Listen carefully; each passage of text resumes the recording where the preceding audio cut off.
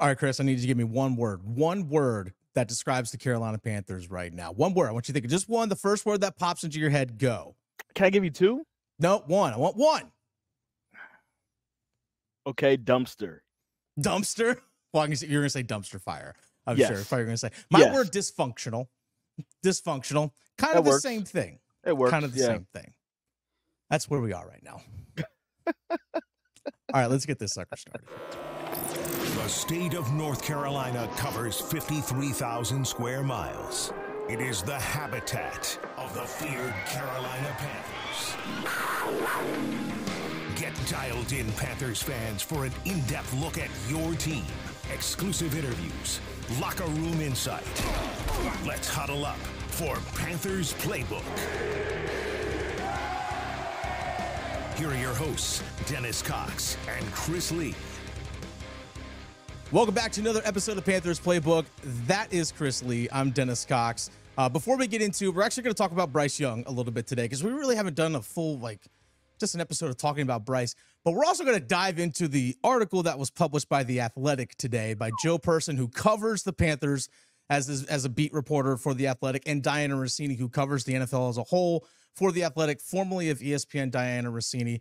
But before we get into all that, make sure you smash the subscribe button and leave your thoughts in the comments section below. We want to hear your thoughts as fans. It's a sounding board for you all. You might disagree with what Chris and I talk about, and that is totally okay. We want to hear your thoughts and opinions below. And we definitely want to hear your thoughts and opinions on the dysfunctional dumpster fire that is the Carolina Panthers right now.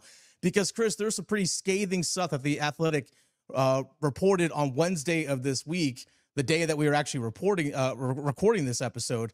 A lot of scathing stuff about some stuff that happened in the organization involving Frank Reich, people going behind Frank Reich, people going directly to David Tepper or General Manager Scott Fitterer. Just complete and total garbage in terms of how this Panthers organization is run right now. Dumpster. Yeah, that's the word. I mean, and we'll add the fire along with that. And part of the headline says Hunger Games culture. Yeah, that was what was described. And I pulled up the article just so we could kind of talk about it as it's there. But it just kind of, it's so interesting. All the crap that we gave Matt Rule. Mm-hmm. And it's like, if Matt Rule was an F, Frank Reich was like, you just showed up to put your name on the test and did nothing else. You know what I'm saying? Yeah. And and what's interesting too is I saw a piece of an interview from Jeff Saturday when he was on the Pat McAfee show, and he was kind of describing the culture or lack thereof that he took over in Indy and how much that was a dumpster fire. And he knew coming into that they weren't going to win any games. He's just literally trying to keep the trains on the track. He wasn't there to, like, if we win a game, cool. I'm just trying to make sure we keep the trains on the track so the next guy, when they get here, they have something to build off of. Because when he got in there, it was nothing. And it's like, wow, if it was that bad in Indy, again, it was that bad here. And it makes me wonder, what is it about Frank Reich? Because, you know, when we talk to other people about him, they're raving about the man he is. And even people on the current coaching staff, he's such a good man. There's people who cover him. He's such a good man. Me and you talk to Boomer Esiason. We're going to talk to Boomer Esiason again next week. He's going to say, he's one of my good friends. He's such a good man. But why is he such a crappy leader if this is the case, right? Like, now you have two NFL franchises that he's basically put in ruins 365 days apart from each other. Yeah. So it's very interesting to see that, and see that coaches were going behind his back to talk to David Tepper, like, yo, stuff isn't going right, or this is what we really need to be doing with Bryce. Maybe we should sit him down. This scheme doesn't quite work. He's forcing this thing. And, you know, also a lot of the coaches were upset with the play calling change when Frank Reich took it back as well, according to that same article. So it's like, all the things that we were upset about, the coaches were upset about it as well, which caused a lot of dysfunction to cause that dumpster fire. So in the article by The Athletic, which, by the way, they talked to 20 people, whether they're coaches, players, other league sources. Again, some speaking on condition of anonymity, but we're talking about 20 people. So this is not an article that was just like, oh, we're reporting on a game that happened. This is something that they've been probably working on for several weeks right now. And there's a quote from one assistant that said, quote, "People just finger pointing, hoping they don't get exposed." And this is something that we always see in pro sports, whether it's NFL, NBA, whatever it might be. But generally, either when a coach gets fired or a player gets traded, you hear the negative stuff start to come out generally, right? Like, well, this player, didn't get along in the locker room super well, or the coach didn't have the right culture, or, lost the locker room, whatever it might be. You hear this kind of stuff, but we're hearing stuff on a completely different level than what we're used to hearing. The fact that there are some coaches on the team, assistants, believe that they're undermining other coaches, basically in self-preservation mode, hence the Hunger Games aspect of all this. Our friend Tim Donnelly from The Drive on 99.9 The Fan actually kind of sounds like Game of Thrones for me to watch that. But there are also a belief that other staff members were sending text messages to David Tepper himself behind Reich's back about issues that they saw. So it's like, we don't want the owner impacting stuff that happens on the field, right? In terms of game plans and all that kind of stuff. But we have assistant coaches going directly, apparently, to the owner and the general manager himself. Well, how is he not going to intercede? That's the thing, is that there are fractures within the coaching staff. And this is the whole thing we're talking about. This goes so beyond even just a single player or just the players on the field. With players on the field trust me, aren't without fault. But this is something that is what we like to use the word systemic, right? Like, this is a top-down type thing, and this is the culture that David Tepper has allowed to happen. Maybe that's the reason why Frank Reich got fired so quickly, is because maybe he saw the culture eroding even faster, and he's like, got to pull it, And this does go to David Tepper as well, because in the article it definitely says, and it's something that has been speculated, something I thought, that David Tepper wanted Frank Reich to hire outside of his immediate Rolodex. He wanted him to go out there, find some new people, and we talked about relationships earlier and how people said he's a good man. A lot of those guys who maybe didn't know Frank Reich beforehand, but knew of him through mutual friends, a lot of them said they took the job because of Frank Reich and the reputation that he had around the NFL. So all of that is very interesting. And with David Tepper wanting to basically force Frank Reich to build the team the way he wanted to, you kind of wonder if the mix in personalities is the reason why the offense looks as clunky as it does right now, why the operation of the team looks as clunky as it does right now. Frank Reich was always talking about how collaborative it is for everybody to work together. And it makes me wonder, was it really collaborative? Or was that the word that you wanted to use in front of the media so people can get the clue? We need to work together. We need to do this together. So we need to figure out how to take what you did here, what you did here, what I did here, and what you did here, and bring that all together. And can you do that? One thing that I thought was interesting, and here's a quote from the article that I thought was very interesting. It says, quote, "It was just not a good offense," one staffer said. "You didn't see Indy's offense when they were second in the league rushing in 2021. You didn't see Philly when he was there, or when he was with the Chargers, and those dynamic offenses. You didn't see any of that." Now, my ears or eyes perked up when I was reading that, and it said, "You didn't see." Is that because they're referring to Reich in past tense, or is this somebody else who's also without a job right now? Because that leaves two other people. Was that Josh McCown, or was that Deuce Staley talking about that? And maybe are they one of or two of the guys that had some issues and went behind folks' backs, which is maybe why they got let go. You know what I'm saying? So like it's one of those weird things. Like, you kind of get last year, Steve Wilkes takes over and he tells Phil Snow, "Hey, you can go ahead and you can leave with Rule because, you know, he wanted to put in his own defense. He wanted to make sure his defense was there and the weight, you know, and he's not going to do that with Phil Snow being there. But Chris Tabor, he has nothing to do with the offense. He's a special teams coordinator. So we're looking for reasons as to why he would dismiss two coaches. And maybe this article is exposing some of the reasons why. This is just speculation. We don't know who, but this is just the speculation that I have, especially after reading that quote. Well, here's the thing to keep in mind is that Deuce Staley was the running backs coach in Philadelphia during a time when Frank Reich was there. So like they're boys, they're guys. And Josh McCown was a quarterback in Philadelphia when Reich was also there, and while Deuce Staley was also there. So that's where the connection all comes in. So these were quote unquote Reich guys.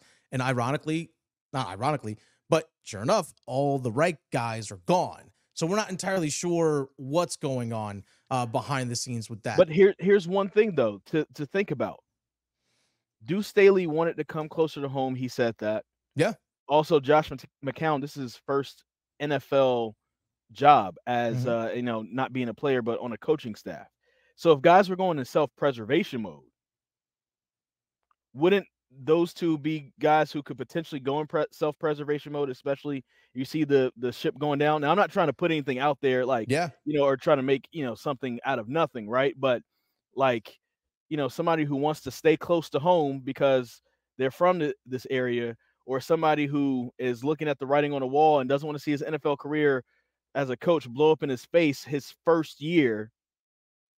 You know, I don't know. It's just, there's a lot to think about, a lot that's crossed my mind. And those two things that you brought up crossed my mind as well. But also the self-preservation thing in there. Just, you know, when it's going down, everybody is on their own. They're saving themselves. Oh, yeah, 100%. There are four key pieces, four key players, four key cogs to the machine in the NFL. One, it's the owner. Two is the general manager. Three is the head coach. Four is your starting quarterback. Those four things have to all be on the same page.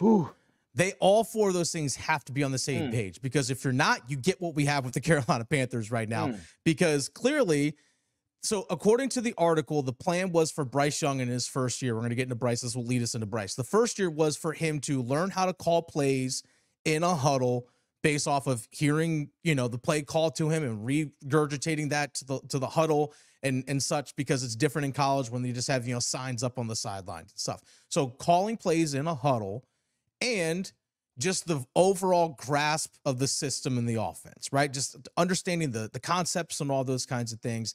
After this season, so in the offseason 2024, start to really work and hone in on some of his mechanics. So that was a thing that was apparently agreed upon by everybody. All right.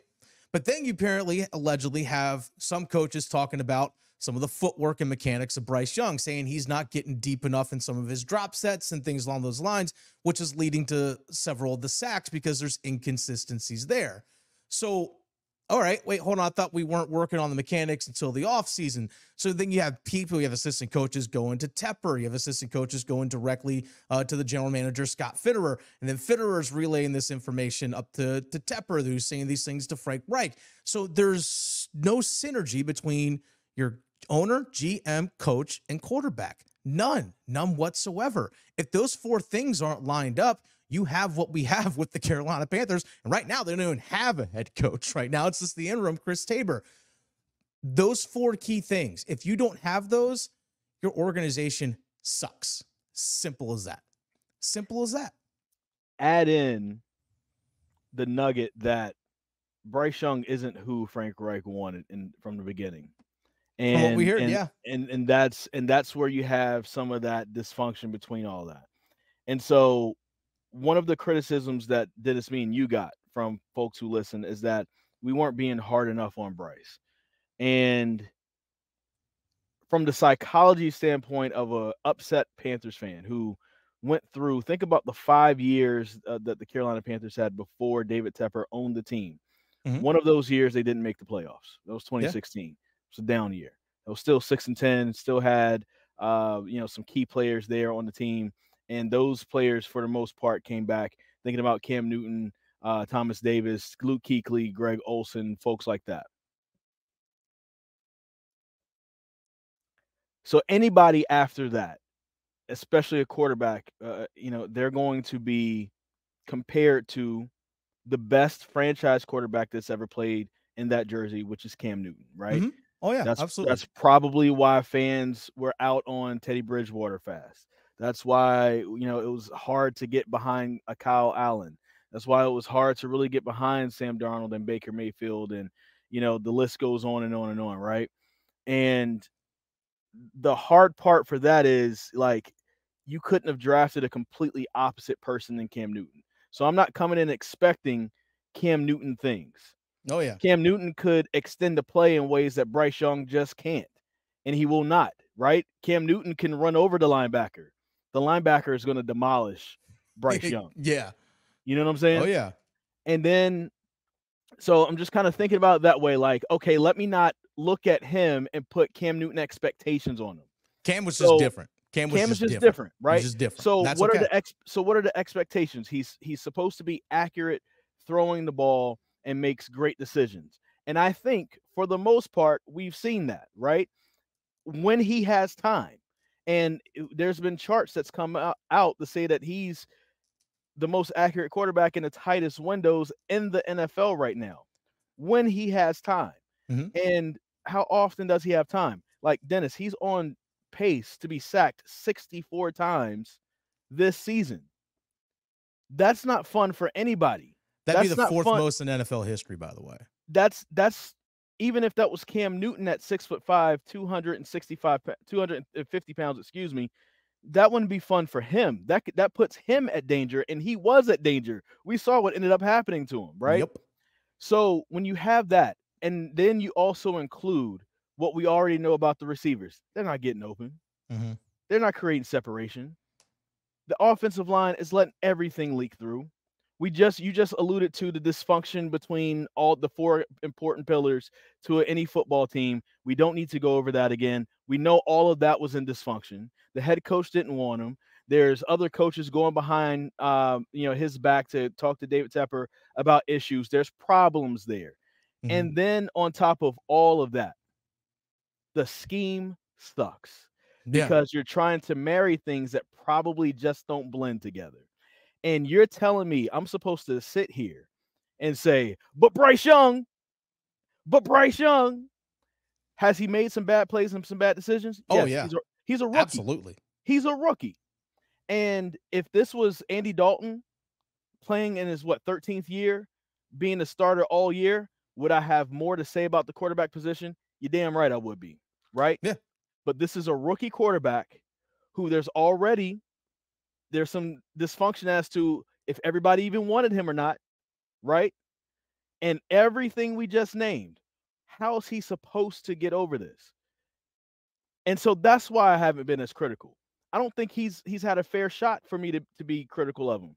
And so you look at CJ Stroud, the person he's going to be compared to the most, looks like he has a great situation with the Texans. His coaching situation is solid. His offensive line is solid. Just lost Tank Dell, but he had a very solid, receiving core, right? It could have been better, but he was in a situation where he could succeed. Bryce is not in a situation where he can succeed. I have more to say about this, but I've been talking too long, and I'll let you go ahead.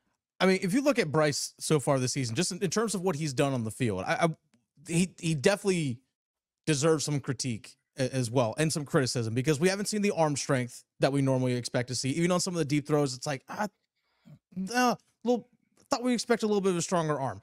So there are some of those things. I will say there are some of the decision making has been in the sense of, like, he's just kind of seeing things and he's panicking a little bit. Like in the last game, he just got pressure and just threw the ball to the side, like to the left. I was like, dude, where are you going with the ball? Like, you didn't even look to see if Miles Sanders was there for a check down. You just threw it laterally and just goes out of bounds. You lost yards. Some of the decision making hasn't been really good. Shall we analyze why? Well, again, he was under pressure, but again, it's the panic. That's on Bryce. The panic is on Bryce. I will say this. When you do get pressure like that, you do get a bunch of things going through in your head. But some of the sacks are because when we talked to Boomer Esiason, Chris, when I asked him what's his biggest weakness, he said he's not throwing with anticipation. That's something that is learned over time. And I think that sometimes he might not see throwing with anticipation, and that's the reason why he's like, I missed it, and he holds onto the ball, and then he gets flushed out of the pocket, gets sacked. So some sacks are on him, some sacks are on the offensive line, some sacks are on the scheme. It's not just one thing, it's a combination of all of it. All right? It's a combination of all of it. The O-line does suck, the scheme does suck, and the wide receivers, there's one person in the comment section that said, wide receivers don't get open in the NFL, you have to throw them open. I was like, open in the NFL might just be literally like a half a yard or like a half a step. I'm like, that's open in the NFL. Carolina Panthers receivers can't even do that. But this is where I'm not going to label this kid a bust right now because of this.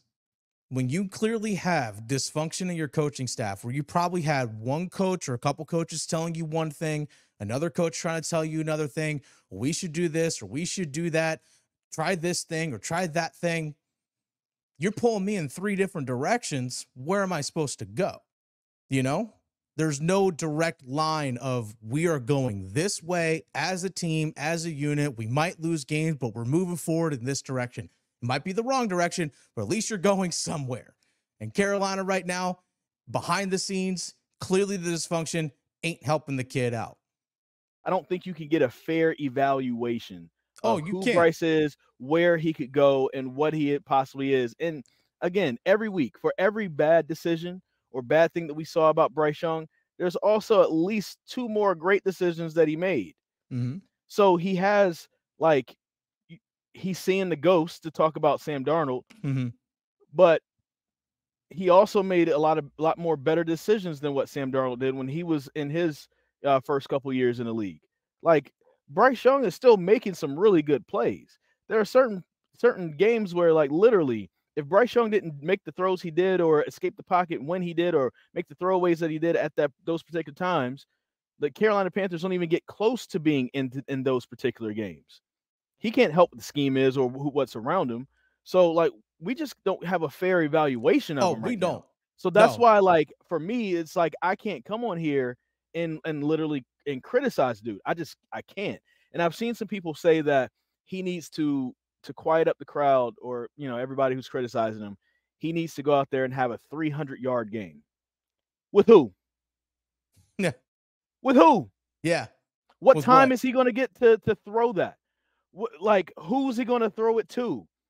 Who's going to be down the field? The offense, if you look at a lot of, like, I've been at all the games so far this season, and literally most of the route combinations are everybody go up 10 yards and come back. And when defenses know that and they can see that, they can sit on it. There's not people going deep. You know what I'm saying? Yeah. And even if they are going deep, he doesn't have time. So if he's going to dink it to somebody who's 8 yards away, they're going to get tackled immediately. That's going to be very hard for him to get 300 yards, especially when he's being sacked and being pressured. I'm sorry, but it's going to be very hard for him to do that. That's not on Bryce. That is not on Bryce. And so I think people get so frustrated with the quarterback position. They put so much on that position. They're not thinking about what's around them, what the quarterback has to work with. Now, give me a great offensive line, some weapons, and install something that works with his skill set, like he had at Alabama, then now we're talking. And if he sucks in that, well, he just can't make it in the NFL. Yeah, that's the thing. And I know a lot of people will make the comparison of like, well, not, you know, some of the great quarterbacks don't always have great weapons and stuff around them. I was like, well, I mean, but there's something. Every team needs, like, every great quarterback always had something great around him in some way, shape, or form, whether it's an elite receiver or a great offense line or something along those lines.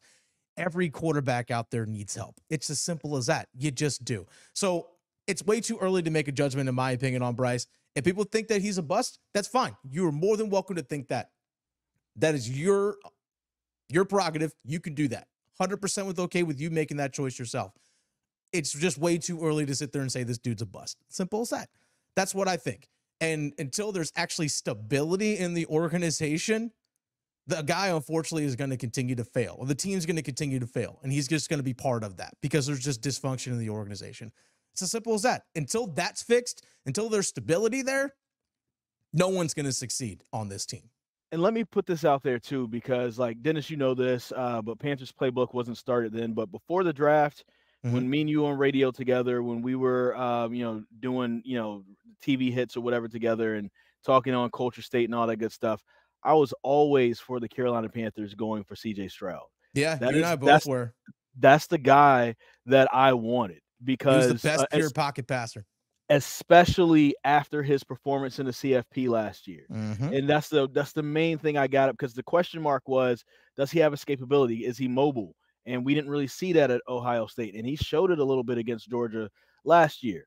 Now, with that being said, he still isn't the most mobile guy. He has a little bit of ability, but do you really think C.J. Stroud would look a lot better in this offense with what's going on with this team, with this dysfunction, and these same weapons, this scheme, that offensive line, this same coach that got fired? Do you think C.J. Stroud will look like he's the rookie of the year right now, leading all passers in the NFL right now? Probably not. With Adam Thielen as your number one? Probably not. Like, come on, man. Let's use our heads here. Yeah, exactly. I'll wrap things up on this, is that a lot of people expect that the quarterback is just going to be the savior and that it just cures all. It's not the case. He's not Superman. He's not. And we got to remember that here in Carolina. Forget that. That's a high bar for anybody to get to. Now, if we drafted Anthony Richardson, okay. Similar profile, similar skill set. He's not Superman. We got to stop looking at people like Cam Newton. We got to get over that. Cam Newton's not coming back. He came back once. He's not coming back again. We got to get over that. And we're giving him that Cam Newton bar, and he will never live up to it if that's what you're looking for. That's going to wrap it up for this episode of Panthers Playbook. Make sure you smash the subscribe button. Let us know your thoughts in the comment section down below. Saints this Sunday. We'll see how it all turns out. We'll see you next time. We'll have another episode for you after Sunday's game, by the way. Let's have some fun, right? I guess. Yeah. It's winnable. No Derek Carr. It's winnable. Yeah, they're probably like, yeah, guys, they got the Panthers. Jameis Winston's like, let's go. Somebody's going to be NFC Player of the Week. For the Saints. For the Saints. For the Saints, yes. Sorry, I needed to specify. We'll see you guys on Sunday.